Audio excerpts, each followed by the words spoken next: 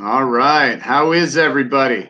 Welcome to another edition of the Coach's Corner on the Fitter and Faster Swim platform. I'm your host, Mike Murray. Today, we are thrilled to introduce you to the head coach of the Three Village Swim Club on East Setauket, Long Island, Mark Anderson. I've been pumped for this one for a long time, buddy. How are you? I'm doing well, Mike. How are you? I'm doing good. It's great to see you, man. I love reconnecting with you, and I've been looking forward to this one since we first talked about it. So, yeah, absolutely. Thanks for having me. Anytime, man. It is my distinct pleasure to introduce one of my former athletes, Mark Anderson. I want to remind our viewers that if you stay to the end of the webinar today, one lucky winner will receive a free Fitter and Faster mask and beach towel. Now, getting into Coach Anderson. Coach Mark grew up in Poughkeepsie, New York. Mark swam for me at the Marist Swim Club, but before that, he had swum on the team for 10 years. So you were one of those instrumental Marist Swim Club families from the time you were a little guy all the way up through.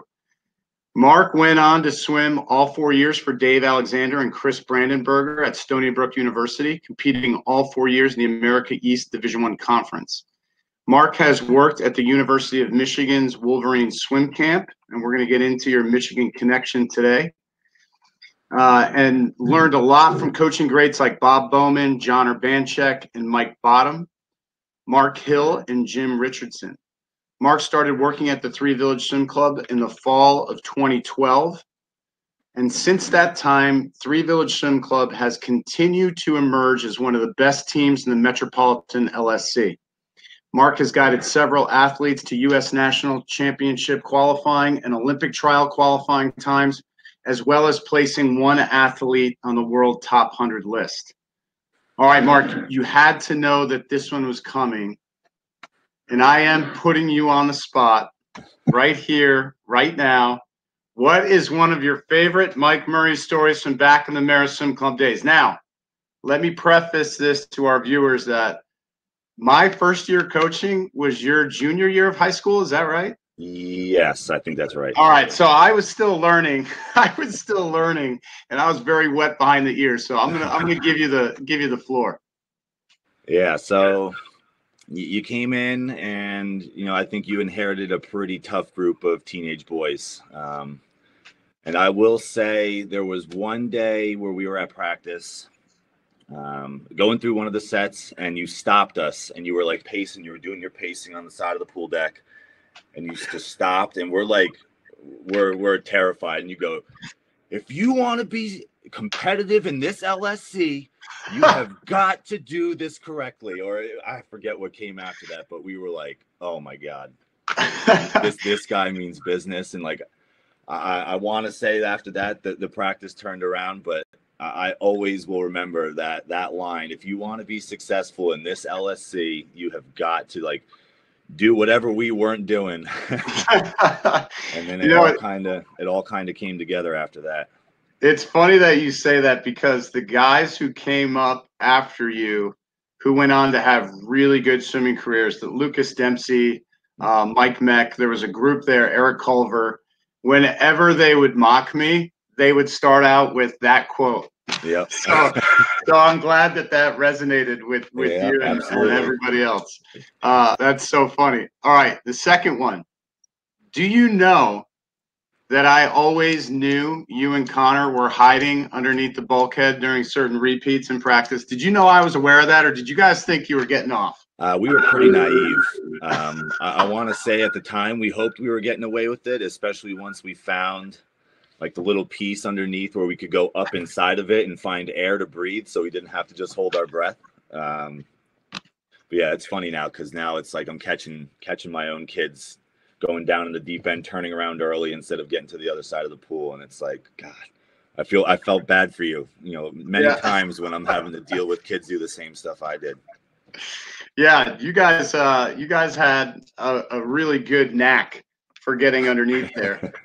And what's funny to me about that is, Connor goes on to have this incredibly successful military career as was he a pararescue jumper? Yeah, he was a rescue swimmer. A rescue swimmer. So, I have a lot of pride wrapped up in that. And it's kind of funny that his underwater exploits started rather early. Yeah, exactly. All right, and now the other thing, Mark, that I want to break the ice with today is we're talking about the coach-athlete relationship. And I didn't necessarily ask you this in reference to us, but talk about the relationships you've had with your coaches as an athlete or as a young assistant coach, because you've had the opportunity to have a varied and deep group of mentors in your swimming life, beginning first and foremost with your aunt, Stephanie Kurska, who was most recently the team manager for USA Swimming during the Rio Olympics. So talk a little bit about the relationships that you had with your coaches. Yeah, so I think from a young age, I was involved in a lot of sports. Almost through my entire high school career, I was doing baseball, swimming, and soccer. So I from a young age, learned to respect and understand the challenges that a coach, had to do on a daily basis. And then getting into, once I started knowing I was going to go on and swim in college, and getting more serious in the sport. I like the technical aspect of a lot of what coaches had to share, and it kind of started with you. Larry Van Wagner was a really big one. I remember, like it was yesterday, sitting around on those proprio boards, him talking about fulcrums and all of that stuff, and at the time, it probably didn't seem like I was very interested because I was a teenager, but it is incredible for me to, even when I'm coaching on the pool deck, just how much information I recall from such a young age. And it's becoming more and more clear to me that those connections, as from a young age, really left an imprint in me. And then it kind of turned into realizing how successful my aunt was, being a University of Michigan coach, getting to know, the coaches that she had there. And it was just becoming more and more interesting to me. So I think once I found it so interesting, it really led me to want to go on and kind of spread my knowledge of the sport and try to change kids' lives for the better, like the coaches that I had to swim for did for me. Absolutely, and I'm glad you brought up Coach Van Wagner. I have a hard time calling him Larry to this day. I just call him Coach. Yeah. There's such a level of respect there, but you and I are very lucky in that, in my opinion, we got to spend a long time around really one of the best coaches in the history of American swimming, in my opinion. What he did in a relatively small market for over 30 years at Marist Swim Club was pretty remarkable. We talk about the connection that your family has to the University of Michigan. Larry and Jim Richardson were very, very close because he had Alicia Humphrey from Marist Swim Club, who would eventually go on to win the 400 IM at NCAAs in the 90s. At the same time, he had a world-ranked athlete in Steve Sheedy. He had Corey Berg, who made the national junior team, and several other USA national team members, all out of this small market in the Hudson Valley in a 6-lane pool with a little diving well at the end of it. And you talked about being on the proprio benches and just learning the vocabulary of our sport at our ages. I got to see it from the coach side and learn all of those things. You got to benefit from it at being an athlete. We learned all of Coach Charles Sylvia's 4 factors, the big 4. And that's something that I use with my athletes to this day. And it's something that has given me so much more credibility as a coach because I understand the history of it. That was a big part of the Marist Swim Club program when you and I were playing a role in that team. Talk a little bit about that. What things have you taken from Marist Swim Club into Three Village? So I think, like I said, one of my favorite things and the stuff that really sticks with me is those stroke talks that we had. I do remember sitting again on those proprio boards, just going through high elbow catch, supination, pronation, shoulder girdle, like all these words and vocabulary that at the time I was like, just overwhelmed by all of it. But now, I'm using on a daily basis. And then taking that and, one of my first things that I did when I took over was I built a underwater video rig, very similar to the one that we had to push up and down the pool deck at Marist. Yeah. I saw an immediate, engagement from the athletes as soon as they were able to see themselves underwater. For many of them, they had never gotten that. So just sitting with them and kind of going one-on-one, going through a slow motion of what their stroke looks like underwater, you could just see their eyes like widen, like, oh my God, like that crossover is so much worse, than it feels when I'm swimming. And that's really why you do it, is you put the 2 and 2 together, with what you're being told and what it actually looks like underwater. So I will say that those 2 things were probably the most significant things that I brought to the club that were big points in my life swimming at Marist. And again, I just think the intensity and the dedication to understanding that this is a sport that requires a tremendous amount of hard work, with sometimes and most of the time very little reward in the short term. And I say that because I think a lot of kids go on, and I've had kids come back that graduated, 4 or 5 years ago, and they come back and they say, man, some of the lessons that I just, kind of overlooked at the time, I come back and I'm grateful for the ability to just time manage and realize what hard work is, and do all of these things, while maintaining a social life and while being able to just go about a daily life, and keeping yourself mentally healthy is important also. So yeah, it's really those 2 things, and everything else has kind of been a modification, which has also been a big part of the fun also. Oh, definitely. Making something that made an impact on you into your own adaptation, I think, is so important. I think it's fair to say, Mark, in early 2000s, we were doing videotape review with Larry before a lot of teams were. And it wasn't like every other day. We did it every Saturday. Every Saturday, there was a stroke talk. We reviewed video. And not only did you review video of your own swim, but he reviewed everybody's technique in front of all the teammates. So you could see where people were making changes, where there were deficiencies. And that was incredibly powerful at a young age, to be exposed to all that. So you're taking all these lessons that you learned from Marist. You have a great career at Stony Brook, and then you go to the Three Village Swim Club. And Three Village and Marist Swim Club were very close teams. We did a lot with those coaching staffs. Barry Roffer had a huge impact on me, and I know he had a huge impact on you. But there's so much history, legacy, and tradition at Three Village. You have athletes like national teamer Tom Luxinger. You have Olympian Julia Smith. These are great tenets of a program, but they can also create a little performance anxiety because of those who came before you. So talk about how you balance a lot of the great success and the early success that you've had since you've been there with the tradition of success. How do you manage that as a coach? So I remember the whole interview process, pretty vividly. And I remember, sitting with Barry at a bar, and he's like, are you ready? Like, I think you're the one. Like, I just need to know, like, if you're ready to carry this on. And I looked at him and I said, you know what? I remember sitting at Lehman College, at senior Mets or something like that. And I remember a few coaches very vividly. It was Dave Ferris and it was Barry Roffer, just yelling, screaming, jumping up and down on the side of the pool. So I was excited to have that opportunity, first and foremost.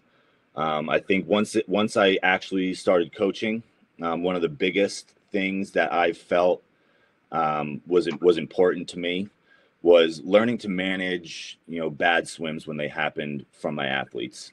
I remember one of the first meets as a head coach, a couple bad swims, and I had anxiety. I was like, oh my God, this isn't working. Like, what am I doing wrong?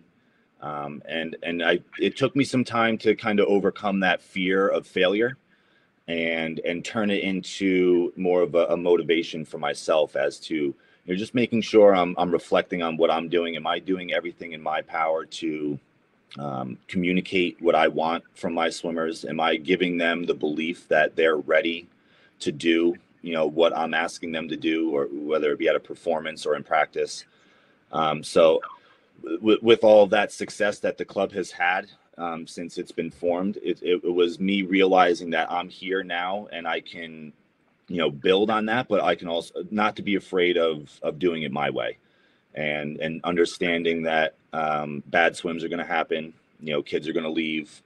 Kids are not going to enjoy themselves. Like, that's all just part of the sport. But to control the ones that are willing to buy in, and just kind of creating your own culture based around the kids that want to buy into what you're selling, basically. That's a perfect segue into my next question, Mark, because what I wanted to ask you is something that I'm probably most proud of you for since you started coaching. You really have developed your own unique coaching style, and it's completely predicated, in my opinion, on the relationships that you have with your athletes. Talk to me about how you learn to value that so much and how you use it to be more effective as a coach. Yeah, so this kind of goes back to my last answer was I had a eye-opening experience, and I don't know when it was. It might have been a year or two in, where I would come into practice, I would put the setup on the board, and I would go through practice, pushing the kids and really just wanting them to hit certain goals, and some days it would happen and some days it wouldn't, and I just kind of realized, like, these kids should be coming to practice and looking forward to the environment as a whole. Not only just looking forward to practice, but looking forward to seeing their friends, looking forward to engaging with the coaching staff before practice. And I think as soon as I realized that, I saw a lot of kids not only show up to practice in a better mood, but they would show up early. They'd come and they'd sit with, my assistant and myself before practice, and they would, we would spend 20 minutes just kind of asking them and talking to them about their day. And that group would grow and grow day after day. And once I just realized that their environment needs to be a safe environment, it needs to be an environment where they feel like they can come and succeed. It needs to be an environment where they feel like they can tell me anything. And I tell them that. I say, listen, if you had a bad day at school and you're not doing well, come talk to me. I'm not going to tell anybody, unless it's something serious. But a lot of them feel like they can talk to their coaches about problems they have going on more so than their parents, because they're just afraid of what their parents' reaction might be. So sure, once I was able to kind of just understand that I had that power to create this environment for them to come and feel successful, it really changed a lot for the efforts in practice, and that's kind of like where the change in what I wanted to do in practice kind of happened. I went from that old school yardage, grind it out, and I kind of started changing it around to, what I wanted to see in practice, which was a lot of really high intensity, a lot of repetitions of, doing things correctly, and, working in a lot of strength components to workouts on a daily basis, and not just, a dry land hour and then in the pool for 2 hours, getting an in and out. We have pull-up bars on our pool deck, so we would do a really quick set of pull-ups, and they'd get right up on the block and they'd go 100 for time. And you just saw the mindset change, like, oh, I can't do this, to them asking, like, hey, let's get up on the block and let's race, and them calling each other out, and saying, hey, let's go 100 fly right now. And kind of that beneficial trash talk has been I love it. Yeah, it's been a plus that has really kind of made the big difference lately. That's so important, Mark. And you touch on a lot of things that we're all, I think, trying to create within the program. Is how do we keep our kids excited about challenging themselves? And it sounds to me like, with that variation on training that you just mentioned, that's keeping them engaged and getting them excited to want to swim fast at practice. Getting competitive at practice is something that, man, if you could get your team to do that on a daily basis, the sky is the limit, right? Right. So what was that aha moment where you started to combine some of the strength training with the swim training inside the same session? Talk about that. So I think a lot of it was, going back again, doing a lot of, 8,000-yard days. And don't get me wrong, I still love a really good base in the beginning of the season, 400s, 500s on repeats. But once you get into that November, approaching your taper time, um, listening to them, I think was an aha moment for me. They were just so broken down, come like Thursday, Friday of a 60, 70,000 yard week. I decided to start listening to them. I said, "Hey, what do you guys want to do today?" And they always throw out the word water polo and pizza party. But I was like, all right, let's be serious. What do you guys want to do? And they would come up with, let's do some undulation drills. They love floating with a snorkel and just working on body position. And those are all things that I kind of did one day in hopes that it would translate, and just give them a better understanding. And now it's become something that, they look forward to doing and listening to them and, because they're the ones swimming. So I have to, I don't want to push them to a point where, where they break. I want to get right up to that line and then give them something that they want to do just to kind of keep their spirits up. And, a lot of the time it'll be something easy. Like we'll float for 30 minutes. We'll do some flip turn drills. And then I'll say, all right, now get up on the block and we're going to finish with something that I want to do. So that was really the aha moment, was just kind of listening to them and allowing them to kind of control a little bit of again, that environment that they created. Like I don't want them to feel like it's ever just me, because it's 50 athletes in the pool that create this senior group, and it's 200 athletes on the team that create this environment. I want their voices to be heard, just as much as mine. Oh, absolutely. So what are some of those strategies that you use? And you talked a little bit about meeting with the kids before practice. What are some strategies that you use to help create that relationship with the athlete? So what are some things that you do during the season to make those connections? So my wife is a phys ed teacher. Her mom was a phys ed teacher, and they both have a really big background in Project Adventure, which is focused around team building and using objects in everyday life to kind of accomplish a common goal. So again, there'll be days where we've had 3 or 4 really tough dry lands in a week. And, Saturday morning, we'll do something as simple as, a human knot, where it's, 10 kids, they all hold hands, they make a big knot with everything. And, just them laughing and being together and trying to accomplish something as simple as untangling themselves. You can see it has a resonating effect, for weeks and months down the road. It's, there are still instances that, I was like, oh, remember that one time where you had to do the somersault inside of the human knot to get out of it, and they all start laughing. And so it's a lot of stuff like that, a lot of team building games.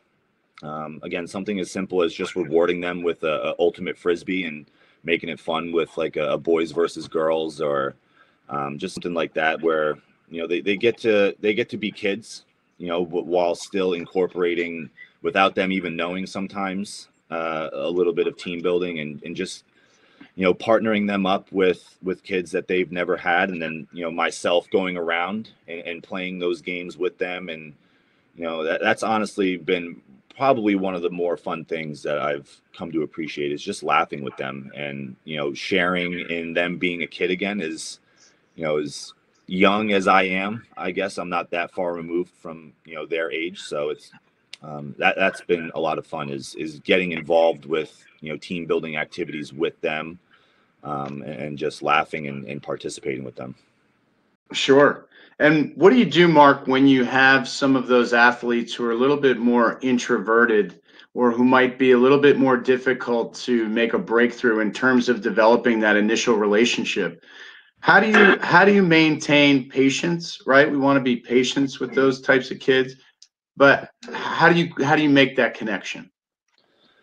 So again, going back to my wife being a phys ed teacher, she deals with this a lot inside of schools, and we both come home and it's like, oh my God, these kids, some days they just you want to pull your hair out. But we both kind of sit and it was we have to find their why, is what she uses a lot. It's why don't they enjoy coming to practice? Why don't they think they can do, a set of hundreds on 110. Like what is their why? And once you can kind of talk to them and just find their why, you kind of see them open up a little bit more. And once they have, like their aha moment, whether it be just, moving them up an interval and letting them challenge themselves in a way that, makes them a little uncomfortable, and then kind of just talking to them about it after practice and saying, so talk to me, like, how did you think that set went for you? And if they kind of get a little negative about it, you tell them, well, give me the positive that came out of it. You swam up an interval, you challenge yourself a little bit. Yes, you missed, maybe the last two of that set, but now you have a baseline for the next time that we do it, where you can say, okay, now I made the whole set. And for me, once I had just one of those little conversations with them, it's almost like a lot of these kids go in and out of practice without even, they think that the coaches don't even know they exist. So I've also made it a point, and, you may have told me once, or, coaches always tell me, if you can just give one piece of feedback to a kid during practice, sometimes that's their whole day. That means the most to them. And, they might not get attention at school. They might go home and have older siblings that get a lot of the attention. So I've really tried to focus more on just making my way around the pool, having a short, moment with every athlete as far as feedback. Again, just asking them how their day went, and kind of connecting with them there, and starting slow. Those kids that are a little against it at first will, either come out of their shell a little bit, or, they're going to be happy just being, a recreational swimmer. And I want them to know that that's okay, and that not every swimmer in my group has to be an Olympic trial qualifier. And just kind of telling them that they're just as important, as the top level athletes. And here, having them told that, you see them kind of shift gears and start to come out of their shell and be more comfortable around the other athletes. That safe space that you talk about, for them to be them, and at the same time, your job is to extrapolate another level of excellence out of these human beings who have all of these different goals. So I'm glad you spoke to that, because I think that that's something that a lot of coaches, especially young coaches, struggle with, because in our minds, we're so focused sometimes on the performance aspect of it that we lose track of the real goal of ours should be to teach each athlete. Now, this is going to sound just like Larry, to reach their fullest potential. That was always the goal at Marist Swim Club. That's been part of my mission statement on every club since Marist. Is our goal is to help every athlete reach their fullest potential. And it doesn't necessarily mean in swimming, right? Mm-hmm. It means in all aspects of their life. Mark, in your opinion, how critical is it to know some of the extracurricular activities that your athletes have outside of Three Village? And give us an example maybe of how you used what you know about your athletes to help them make some breakthroughs. So, in our school district, we have a lot of really, smart kids, and on our team in general, and finding their skills, maybe again, like they're going to be a really smart kid. One of my graduating seniors was the valedictorian of a graduating class of 2,000 kids.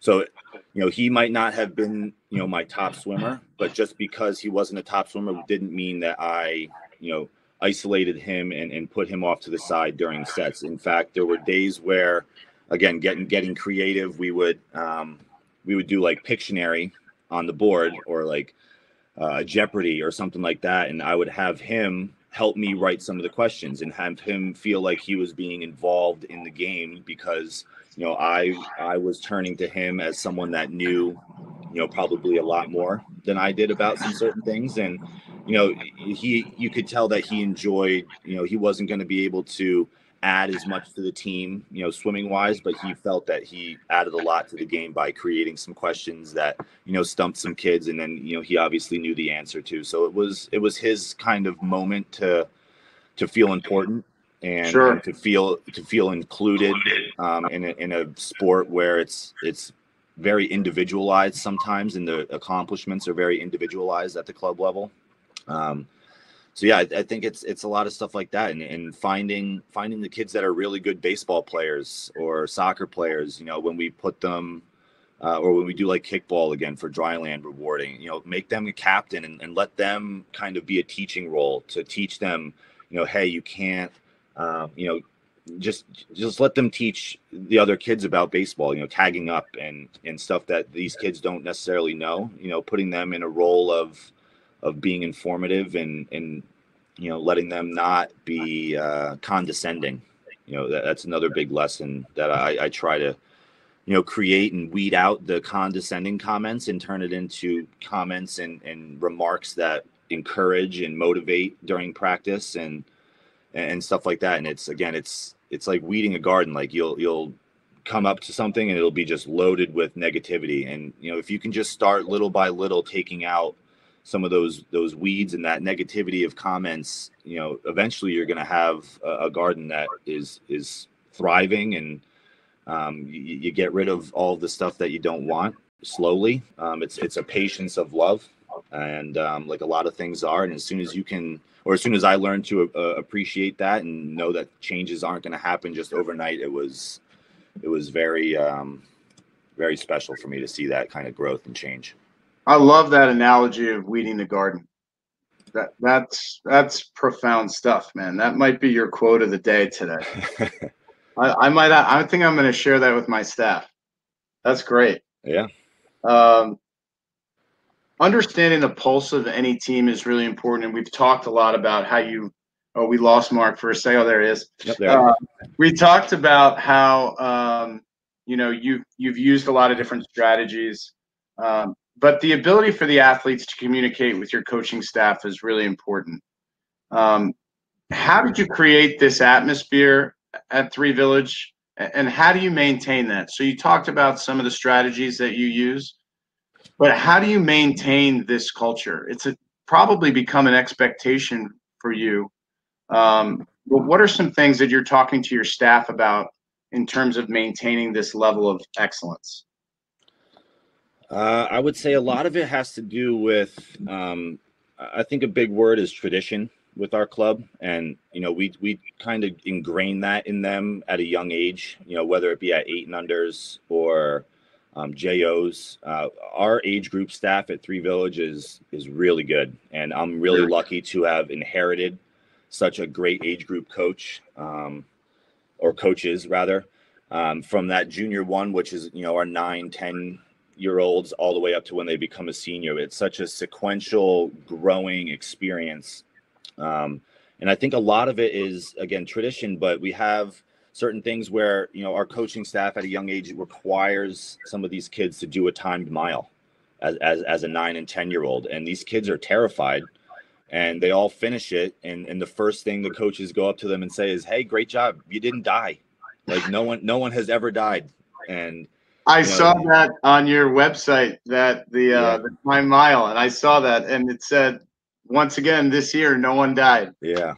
So it's stuff like that, and that kind of just leads into it becomes such an event for our team. It's been going on ever since Peter Smith came over. He kind of brought that with him. So gosh, that's been 25 years or so of him doing this mile meet, and it's he's got stats that go back to the very first one, and that's his thing, and he takes such pride and energy and applies it to that the kids just kind of feed off of it from a really young age. And that kind of goes into, once they start getting older, they start qualifying for JOs, and the coaching staff makes it a goal every year to try to get more kids to qualify for JOs and IMX. IMX is a huge meet for our team. IMX scores are I think a great way for age groupers to kind of not necessarily match themselves up with other swimmers, but kind of just to watch themselves grow through the years.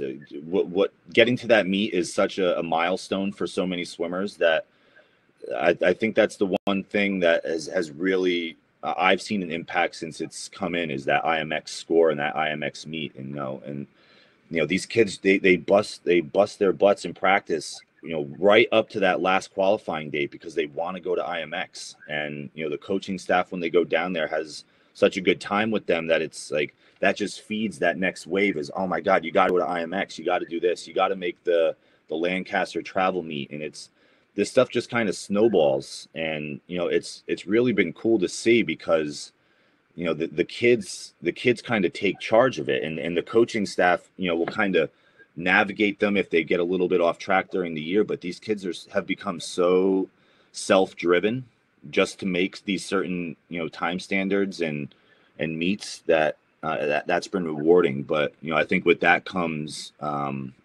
moderation and making sure that they don't get ahead of themselves at a young age and taking it too seriously to the point where we want them to go on and swim in college. We don't want them to work so hard and apply so much time to a sport that they burn themselves out or get an injury that kind of prevents them from achieving their goals. So you doing things in moderation, but in a way that creates that environment of competition, a healthy competition, has been fun to watch.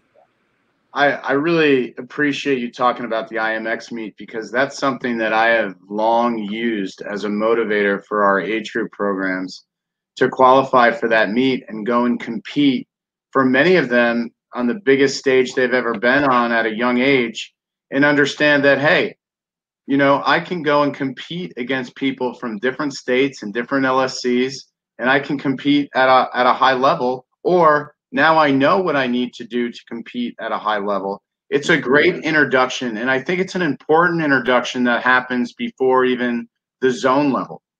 Because when you and I were growing up, zones was everything as an age grouper, but you had to wait all the way until the end of the season just to get a chance. And if you're in an LSC like Metropolitan, remember those zone qualifying meets, some of the fastest times all year. They were brutal.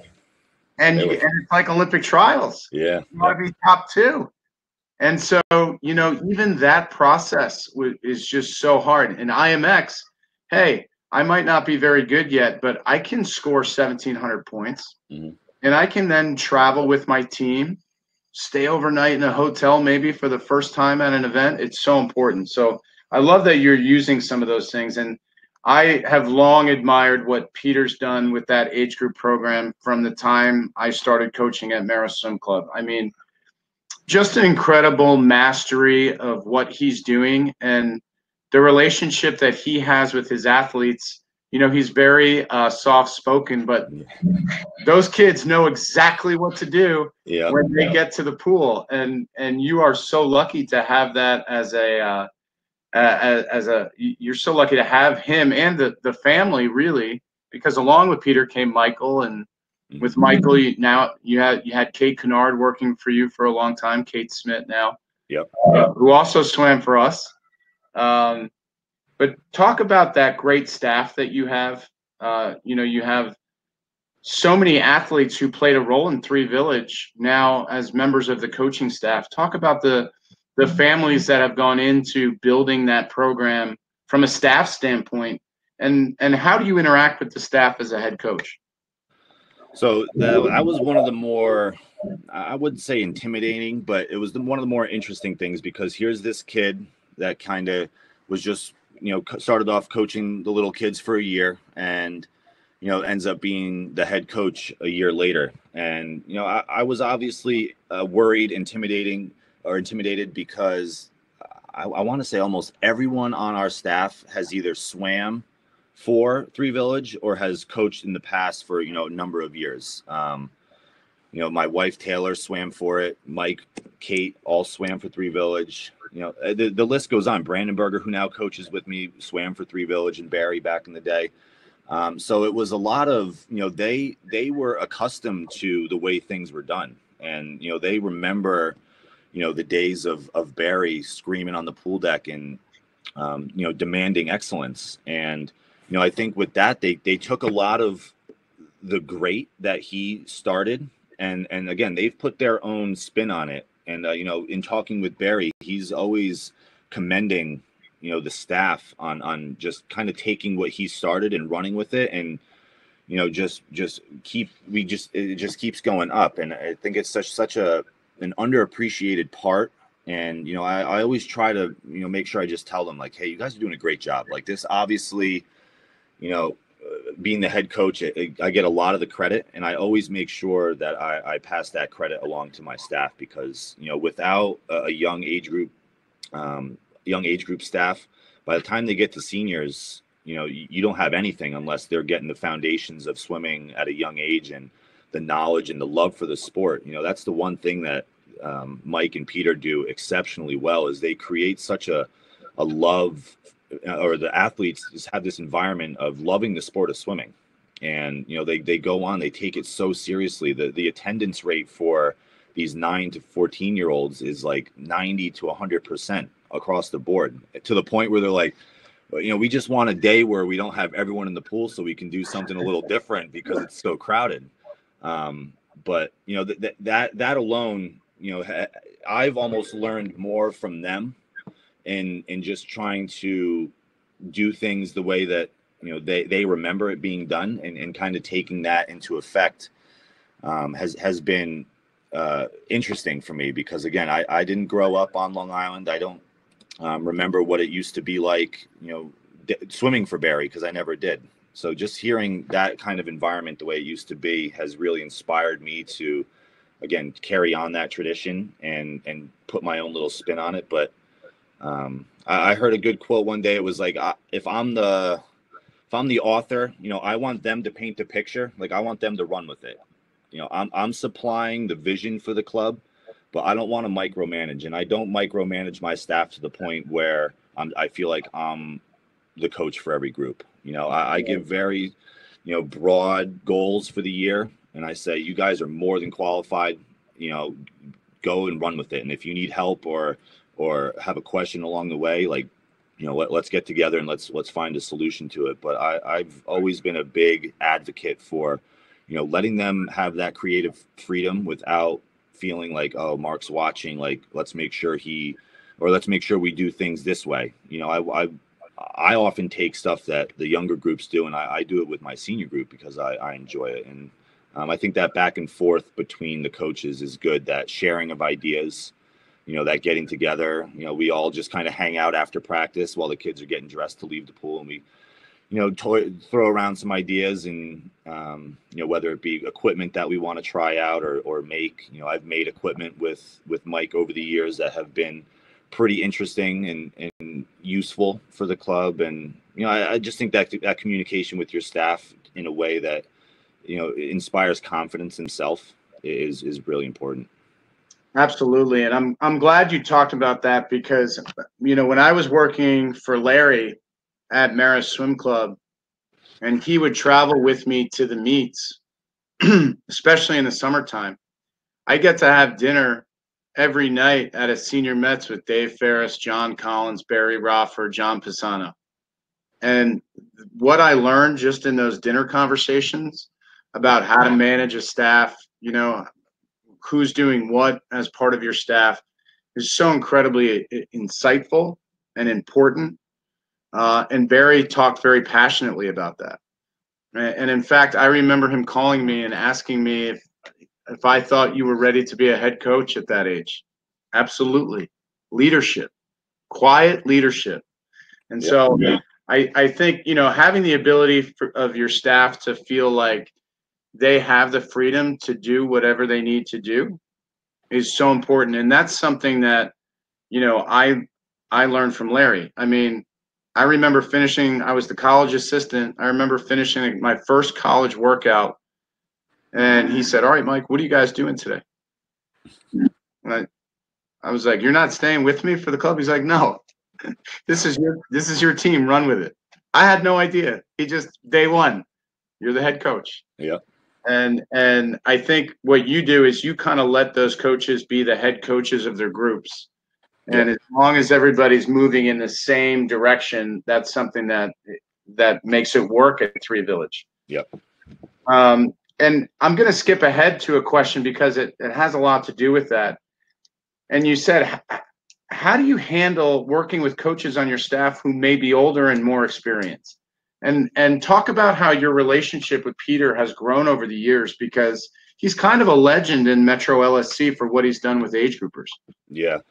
And that was, again, getting back to kind of when I took over, that was one of my fears. And one of the questions that the board had asked me during my interview is saying, you're only, God, what was I? I was 22 years old when, I interviewed. And, I didn't know anything about handling a group of 200 swimmers, letting alone, leading a staff that was, for the most part, much older than me, had been at the club for a long time and probably felt like they should have been considered. So I had to go in and make sure that I made it known that I'm not here to change anything. I'm just here to take what's already here and bring it to another level while keeping some sort of that sense of family, was important to me. And there was a little time, of adaptation, between, myself and some of the older coaches. And, I think some, were a little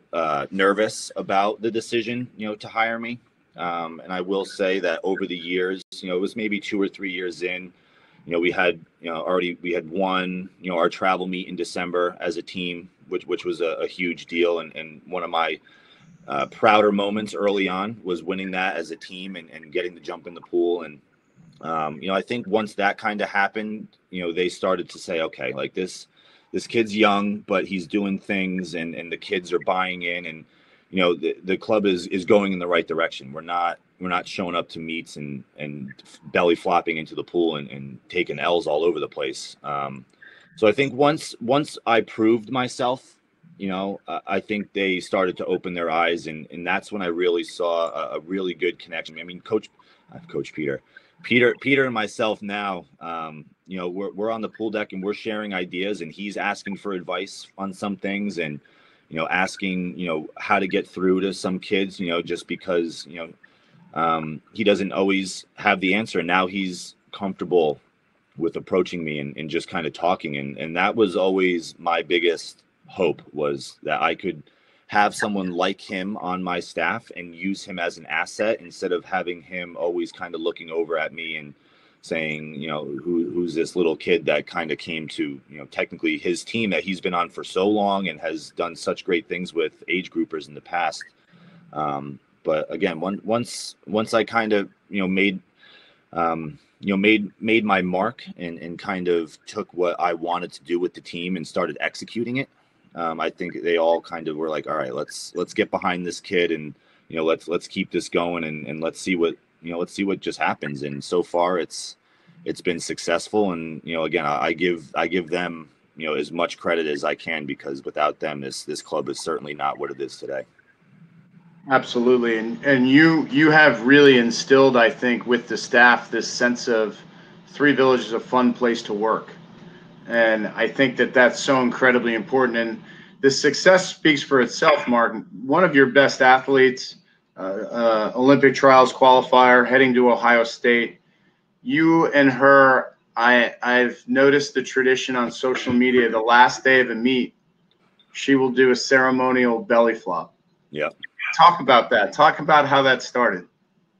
So I think that was probably after one of our Lancaster meets, early on. I want to say it started as a bet, where it was like, if you win it's always like the 200 back is on the last day. And if you win the 200 back, you have to belly flop, or she made the bet, or, I forget what it was, but it started with that. And then, at the end of every meet after her last swim, that's like her thing to do. And we make sure that we catch it on film, so, that we can look back and look at how, brutally painful some of these belly flops are. But again, I think that goes to, just tradition, and these kids learn tradition from a young age, and they're very, swimmers are creatures of habit, and, they go through life waking up at 5 o'clock in the morning and doing all these things over and over and over again. So when it comes to something as silly as a belly flop, she almost,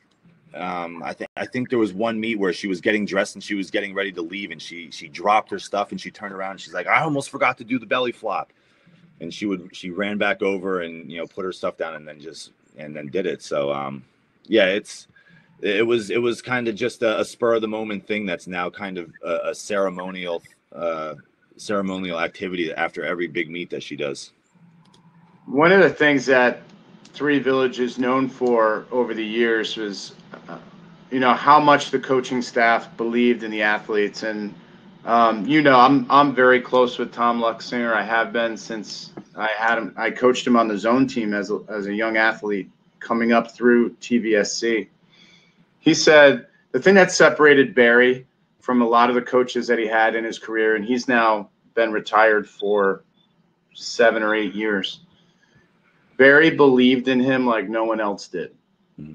And I think that the coaching staff at Three Village has kind of always had that. Can you talk about how you instill that idea that you, no matter what, no matter how your athletes feel, you believe in what they're capable of doing?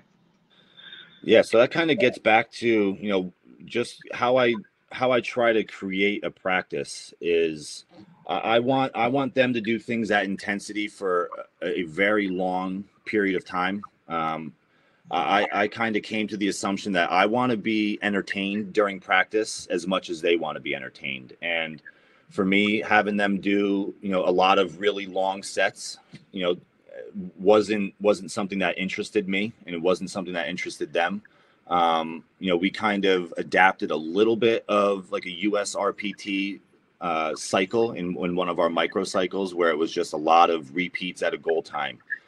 And they're getting to a point where, they're like tapping out, and I go over to them and I'm straight with them. I say, listen, you got to find a way to dig down deep. You got to find a way for me, and you got to get up. And so I'll put them up on the block, and I'll challenge them. I'll go right up to their face and say, listen, you got to give me, I don't know, a 22-9-50 free right now off the block. And they're like, they're doubting me. And I'm saying, just get on the block. Here's a cap. I want you to go. And, I put the kids on either side of the lane. They're all cheering them on. And, they end up doing it. And, I kind of go over after and I said, so you could do that, but how come you said you couldn't do it during practice, or couldn't make the set during practice? And, whatever their answer is, I said, it doesn't really matter to me. Right? Like, what matters to me is you realize something, whether you subconsciously thought it or not. You dug down when the moment was right. And you finding that moment in practice when you can't physically do it, creating that sense of adrenaline, or that drive that, so many of our athletes learn to harness, like at a big meet. They get up on the block and they just have this surge of adrenaline. Finding that and creating that atmosphere in their own head during practice is something that I try to do. And that's just, again, me just having them get up on the block, or just telling them to do something when they just physically can't do it, listen. And I joke with them all the time. I'm like, have I ever steered you wrong? Have I ever told you couldn't do something and then you went on and did it? And they're like, yeah, I guess you're right. So that's again, just the most important or most rewarding thing for me is seeing them just start to trust in me, that I know better than they do when they're tapped out, and learning what their limit is. Like, just because they had a bad day, their limit might be a little bit less than what they think, but they have so much more ability than they give themselves credit for. And that's, something I tell them a lot. I said, you guys don't give yourselves enough credit for being, phenomenal athletes. Like, forget about other sports and what they do. Like, you guys are doing a sport that goes, oftentimes under-recognized. You guys don't get the front page of the newspapers except for every 4 years when the Olympics comes around.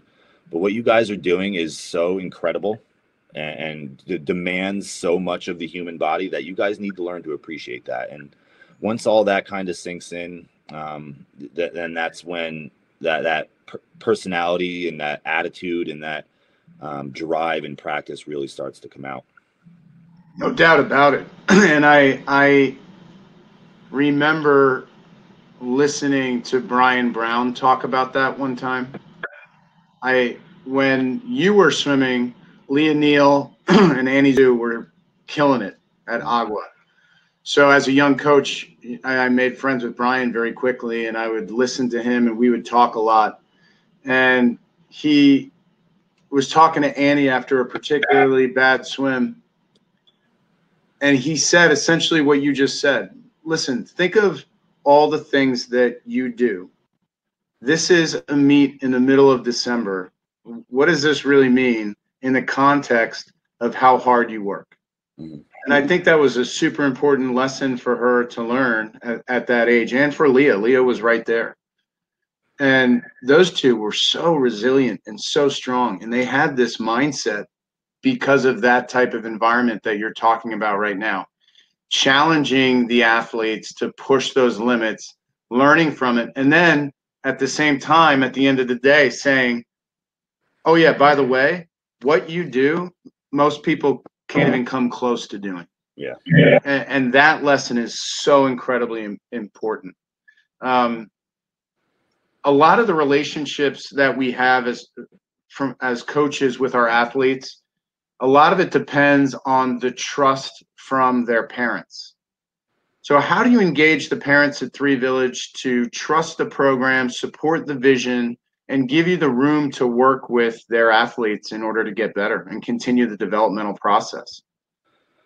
So it's been beneficial because, as a board run team, we rely heavily on our parents to help with running meets. A lot of that again leads into them helping with stuff that we have going on internally, like time trials, our mile meet, rookie meets for our really young and newcomer swimmers.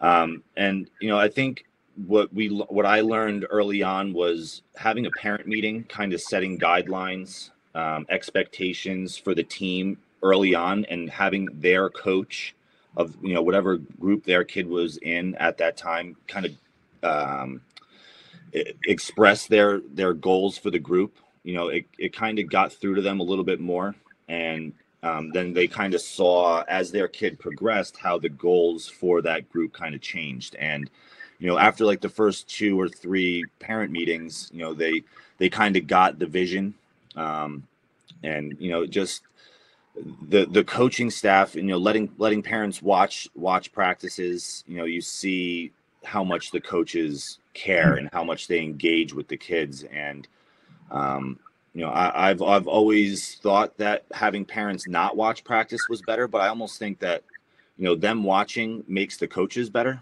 too, because they have more eyes on them, and it kind of holds them accountable to make sure that they're being effective, and making sure that they're doing things at a standard that makes the parents feel like their kid is again in that safe environment down in the pool area. So I think that's really been the biggest thing, is just having that team atmosphere of we're all in this together. We're all on this team together trying for one thing, and it's my goal has always been to just have the kids go on and swim in college, enjoy the sport enough, whatever level you go on and swim at, D1, 2, or 3, it doesn't matter, but just love the sport enough to go on and continue swimming, and put up with all of the hard times. And the parents, bringing them to practice, and kind of forcing them every once in a while. Over the years, it's been a lot less. I have to go into so and so's room and drag them out of bed. It's they're waking me up to take them to practice. And the parents play a big role in it also. And the coaching staff is really just an extension of it, in my thought. They have a huge impact on these kids when they show up for practice. And it really translates well when the parents, the coaches, and the swimmers are all on the same page together. And that's just got to start from a really early phase in the season. And just as soon as they start swimming like this, as soon as we get tryouts are over, we have these newcomers, we put down the expectations, and how often they swim. And you see a lot of people's eyes light up, because they think this is like a rec summer league or something like that. And we make it very black and white, that we're a competitive swim team. We're here to grow your kids into fine young adults down the road, and this is kind of the journey that they're going to go on. And we look to the parents to donate a lot of their time. And it definitely is rewarding when they do step up and help kind of keep the team moving in the right direction. Anytime I've taken over a team, the first thing that I've done is open up practice. And I think it's incredibly important. And now with the new USA swimming rules, all practices have to be open. But one of the things that I learned very early on at Marist was I got so much more buy-in from the parents when they could see how hard our staff was working. You know, back in those days, it was Henry Hudson, myself, and Linda. And Henry and I were running up and down the deck. And when the younger parents saw that, they couldn't wait for their kids to get into, you know, the next level. And so I've taken that philosophy to all the teams, and it's so important. You know, if a parent sees a coach super engaged working with athletes, even if it's not their athlete, and they know that down the line they're going to get that same type of coaching, it just builds another level of value onto your team, right? So engaging those parents is super important. We've done things like invite parents to our aerobic test sets and our lactate sets. We blast AC/DC. The kids go nuts. They know when they hear Hell's Bells coming on, we're doing some kind of sprint set. And that was lessons that I learned early back in the day with you guys. You know, we used to do that stuff all the time. And it became really, really fun. And it's such an important aspect of developing your team. So let me ask you this. When you follow somebody like Barry and all of the things that Barry brought to Three Village, do you stay connected with Barry? And I will tell you that I know for a fact that he is super proud of you and is following what you're doing there. What are some of the things that you talk about with Barry to keep that connection alive and to keep those values and tradition of success at Three Village moving forward? So he and I keep in very close contact. You know, he texts me often when we have meets. You know, when he comes up here for the summer, we get together for dinner. And you know, he's always asking about how everyone else is doing, how Peter and Mike are doing, and how Emily is doing, and all of these coaches. And then my favorite is he'll text me the night before either senior Mets, like Relay Carnival, Lancaster meet, like the night before, saying, "Hey, good luck, go get them." And then any of those meets where we win it, you know, I'll text him after the meet and say, "Hey, kids swam great. Like we ended up winning the meet." And almost by the time I finish hitting send, I get the phone call from Barry. It's like he's just like has this sixth sense of this connection. And if anybody knows Barry, he talks a mile a minute. He's very, you know, loud in your ear and energetic all the time. It's incredible. But yeah, I think just learning and learning what his focuses were when he was trying to, you know, when he started this thing way back when, like what were his goals? And those are some of the things that I enjoy talking to him about. Like what was it like having someone like a Tommy on the team, and you know, what was that relationship like at the start versus the beginning, and like what were the growing pains with the team as it got more and more successful, just to kind of, you know, gauge it again and learn to, more importantly, moderate, you know, my emotions, you know, not getting caught up in being or failing.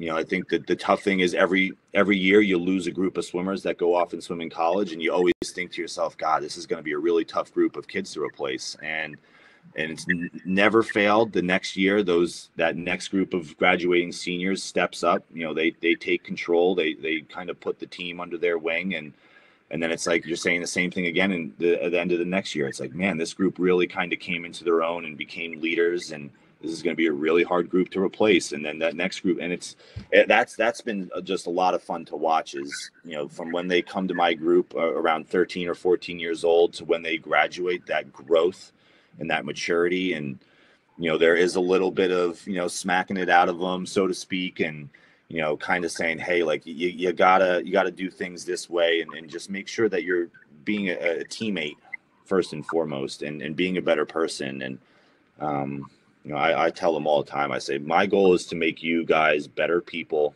by the time you go off to college. You know, the swimming is extra. And if you come and you work hard and, you know, you work with the coaches and do things the way you're supposed to do, like the swimming will take care of itself. But more importantly, I want you to learn values, you know, that I learned from, mistakes that I've made, and passing that stuff down to them. And it'll be interesting to see how many of them want to become swim coaches down the road, and will say, God, now I know why you were always so mad at me. Like, for you, I'm like, God, I was such a pain to Mike. I feel bad for him. Huge jumps in breaststroke your senior year, and then you went into college and all of a sudden exploded.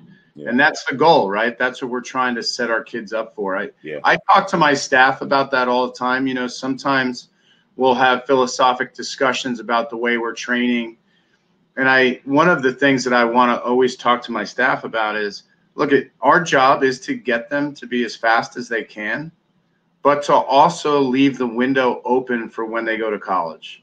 Mm-hmm. In my opinion, the worst thing that we can do is get them to a point where they're done with it, and then they get to college. By the end of freshman year, they retire, right? And so are you talking to your athletes about that, Mark? Like, okay, this senior class, we thought that, man, we were going to have to really rebuild after this, and you guys stepped up to the plate and just ran with it. And are you giving them that recognition? Yeah. And every year when that group leaves, so like right now I'm kind of having that discussion, throughout practice a little bit. Like that next group is, you can see that they're hungry and they want to be, they want to be better than the group leaving. And you can see it in practice. My juniors and sophomores in high school are racing and wanting to beat the kids that are going off to college, and kind of it goes full circle because they light the fire under their butt, and the graduating seniors give them something to shoot for. And like I said, it just kind of goes around, and it handles itself. And I'm constantly just kind of going around and saying, hey, what are we going to do different? What is something that you want to see different as far as atmosphere, morale, or just whatever it is, when you guys become the unofficial senior class of Three Village. Like, you guys have the power to make that year as great or as not great as you want. You guys are in control here, and I'm just kind of here to guide you a little bit and give you the tools that you need to go on and do what you want to do. But yeah, it's been cool to kind of watch the machine, so to speak, just kind of build itself and just run itself. And in a way, I think I'm really lucky. There have been some hurdles and obstacles, and with every team, there's a little bit of growing pains, and you get a lot of talent in one spot, and it can get a little competitive to a point where it's not good competition. But you also learn as you go how to deal with that and manage and catch things early. And it all goes back to just doing as much team building stuff as you can early on in that season to kind of set the foundation for getting along with each other. Like I said, mixing up partners during dryland is something that I just recently started doing, because they partner up with the same kids over and over again. So just different ways to introduce them to different people on the team. Make them swim with someone else in the lane, and just kind of keep creating that new friendship in and out of every day is important. Definitely. Mark, you are a relatively still young coach in an LSC where there are titans all around you. So you are in an LSC where you are on the pool deck with some legendary coaches. What have you learned from that environment? So I was thinking about it, and one of my favorite things is, as I started having swimmers qualify for US Open, nationals, junior nationals, all of it, and just being able to travel. One of my favorite things to do is just kind of stand next to coaches that I recognize as being really successful coaches, and just listen to how they engage with their athletes without me kind of making myself known to them that I'm standing there. I'll just kind of stand there and listen to what they say and how they phrase it and how they connect. And, at a certain point, I realized, I'm like, wow, so they're really saying a lot of the same stuff that I'm saying to them. And that kind of helped me feel a little bit better almost about what I was doing, and gave me more reassurance that what I was doing was what other successful coaches are doing, just being a young coach and having, such a big picture of what I wanted to create and not necessarily the guidance to get there. I think just learning and standing next to, again, some of these coaches in the Metro LSC at meets like Senior Mets, going from, just a young kid that took over Three Village to now, them coming over and saying, hi, like your kids are swimming great. And, just kind of talking to me about things that I've been doing with them and how I've been, working my practices and stuff like that has been humbling, to say the least. And, Team Suffolk is one that I know you mentioned before. And John has been, John and Frank, have been great to me ever since I took over, and have been, mentors to me. They were always looking out for me, asking if they could ever help. But to get compliments from coaches that have been around for 30, 40 years, when I'm so relatively new, has been, like I said, really humbling and special for me. And, obviously when you reach out and tell me, how proud and stuff like that, it's like, that's what I tell my swimmers. I said, you want to hear your coach say that you're proud of them.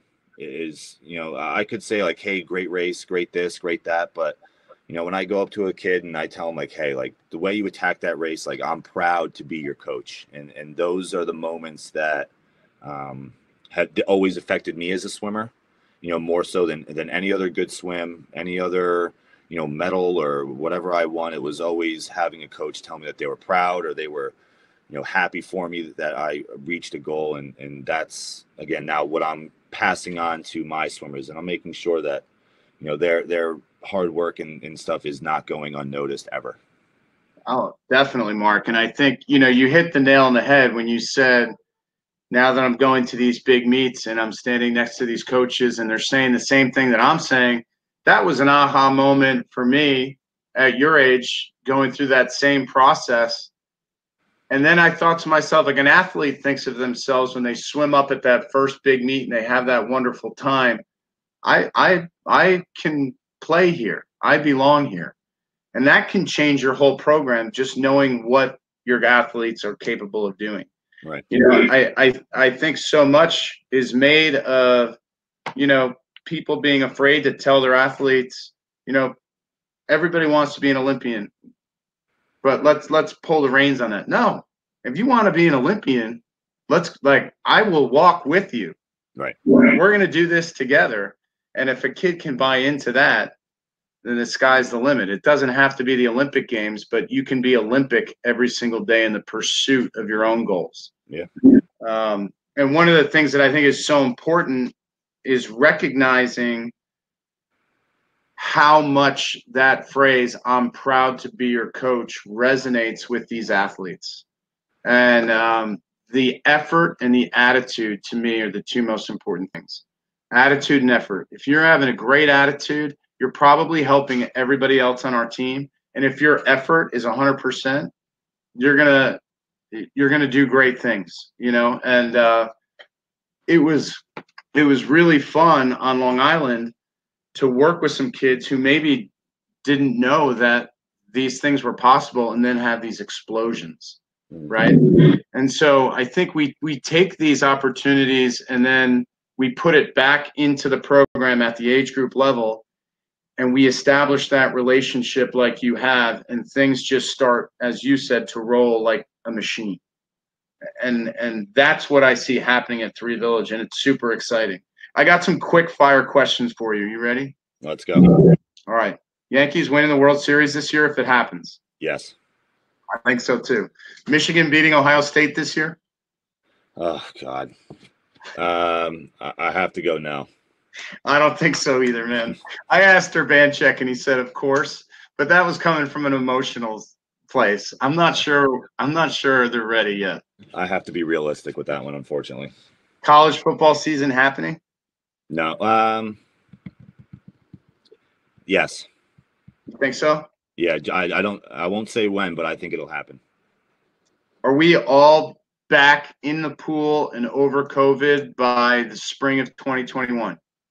Yes. I think so too. And that's the direction I think we all need to walk. Yep. Mark, I'm super proud of you. I am super proud to be your coach.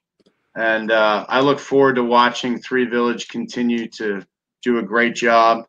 And I know that they will. And I'm so thankful that I had you on. And please say hello to your entire family. I keep up with your mom a little bit, but please say hi to everybody.